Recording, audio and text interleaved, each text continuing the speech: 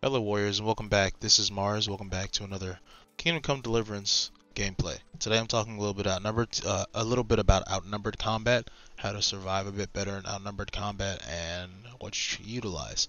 Now, if you've looked at this game or played this game, it is extremely exhilarating combat.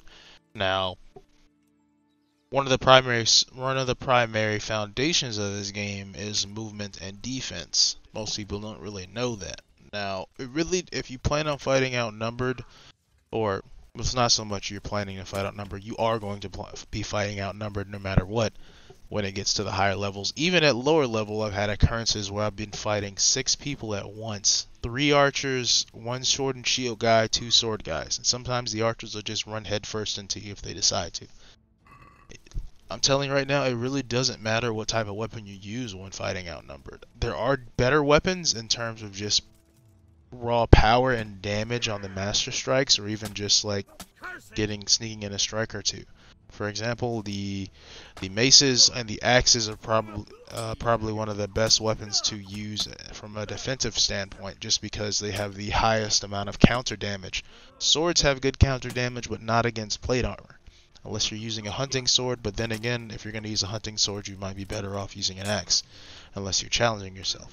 Even other swords can really meet that level in terms of damage, but you have to play it.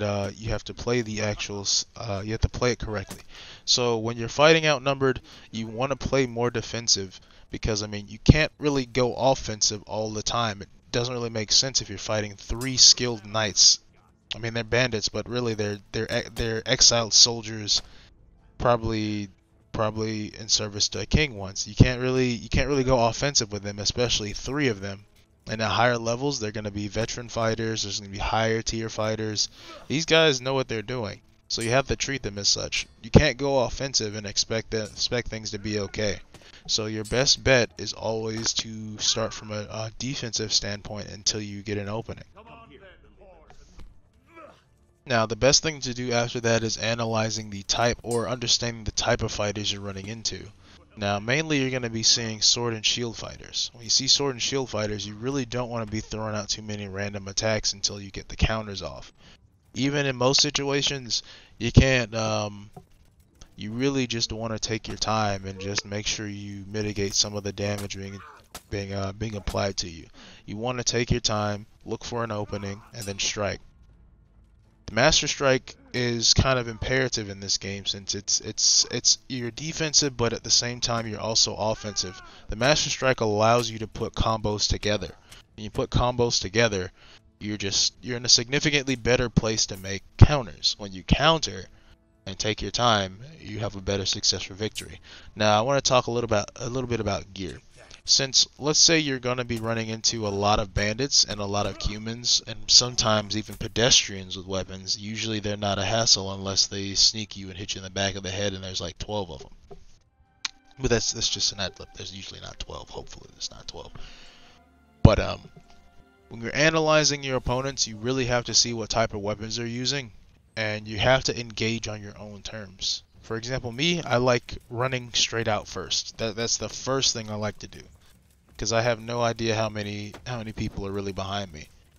And if you heard the thump right there, that was an arrow being shot straight into my back. So I'm being chased by like 6 humans here. So in most cases, you're gonna run into a group of either 4 to 6 people. If it's humans, it's usually gonna be 6. It's gonna be 2 to 3 archers. They usually have one of them will have a sword. Excuse me, the other 2 will have a mace. I was kind of surprised because the archer had actually ran for me first instead of actually trying to pop me off with a bow, because his last 3 shots landed even while I was running, which means the AI is not fucking around. They are trying to put my ass fucking down. So here's the thing, when you're fighting in this kind of situation, you want to put as much separation between 1 or 2 of your enemies as much as possible. Luckily, I got this guy first, which was kind of a godsend. So like, I put him down first. I usually fight a lot slower because, I mean, he's a higher tier enemy compared to the other guys. And I'm probably going to go into detail about enemy levels later on in another video. But going on this guy, you want, when you're sword fighting, you know you're outnumbered, take your time. You still want to put somebody down, but at the same time take your time, because you can't just throw out random attacks. You throw out combinations of attacks. So now, another major thing, you never want anybody to take your back, so focus solely on keeping them in front of you.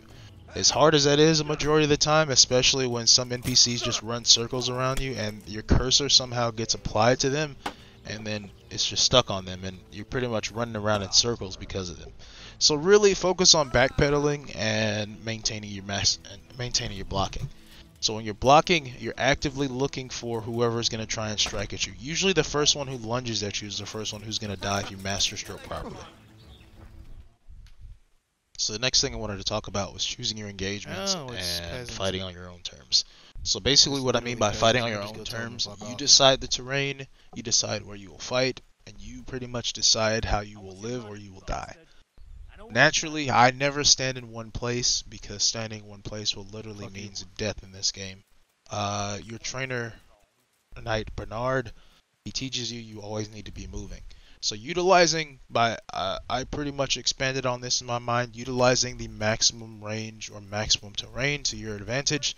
Doesn't matter if you're cheesing someone on a rock or if you're actively circling the rock and keeping your back protected. You use the terrain or foliage or even the buildings to your advantage.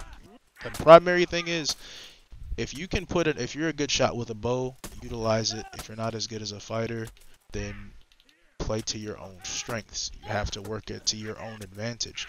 The game pretty much gives you a lot of different obstacles to try and surmount any type of way you can. If you like utilizing poisons and consumables, then buff up before your immediate fights. Know how to outwit the NPCs, because in most situations they can counter you pretty powerfully.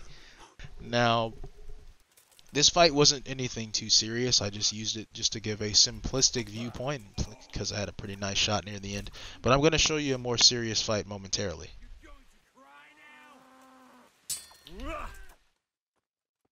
So this fight is a much more accurate description of what I was talking about. So you've been here before. This is the woodcutters camp right outside of Ledechko. Now, I get ambushed by a few Cumans, but what they don't know is I know that they're there. So I'm already looking around in the area. I'm already planning on booking it as soon as I hear any voices. What you see right here, I turn around. There's like 4 or 5 dudes run out the woods. There's actually 6 of them. There's 2 more lingering around somewhere. I think I have a hunting sword and a shield on me. Now, I kind of put everything here into play. The guy that's running straight for me is a captain, so like you can't, with that, I know I can't fully engage him while there's like 4 other guys, so I want to put him down immediately. Luckily I got the headshot off. So like there's actually 5 more people here. One with the pole arm, and another 2 or 3 archers, and 1 more sword and shield guy. So really deciding how you wish to engage, you have to choose to fight on your own terms. I chose to take out one of them as soon as possible, and it just so happened to be the most dangerous enemy there. I say he's the most dangerous enemy there. For one, he's a sword and shield guy, which means he's going to be extremely passive throughout the most of it. And if I remember correctly, he had a mace. So he's most likely the strongest opponent there, just because of his high warfare and high strength level. Most experienced, best equipment, and he's the most damaging. So you don't want too many people on the playing field if you can surmount them. Now this fight kind of goes a long time, and pretty much everything I kind of wanted to talk about in this video is pretty much up. So I do plan on doing much more commentaries in the future about many different topics for this game, because this is honestly one of my favorite games that I've played this year so far. The combat is really enjoyable. The movement isn't too bad. There are some bugs, but they're minor in terms of just the combat. I really do enjoy the combat the most out of this game. The other elements like the story and the gameplay is cool, but the combat really does it for me. So I plan on doing a lot more guides for this, and I hope that you guys will stick around if you do find this enjoyable. My name is Mars. Thanks again, Warriors, and keep on slaying.